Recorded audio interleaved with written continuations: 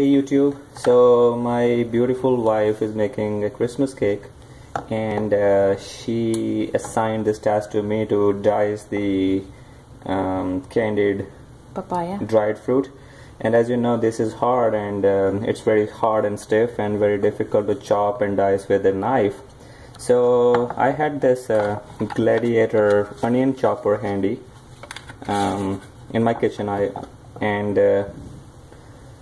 I think this is a great tool to dice the candied dried fruit, and I'm just going to demonstrate to you how you should be using this.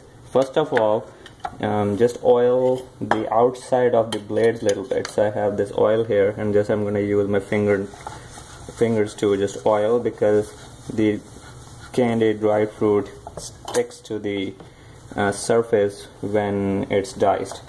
So I'm just going to wipe my hand real quick.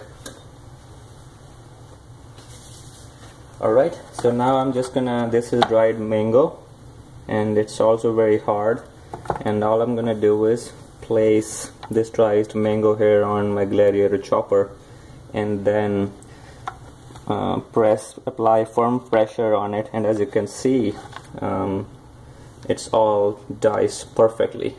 And this will be very difficult to do with knife, so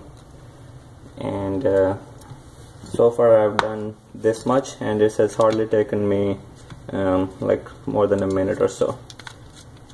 So I hope this tip was helpful to you guys, and will help you prepare and bake more and more cakes for Christmas and other festivals. Thanks for joining. Happy holidays and happy holidays. baking.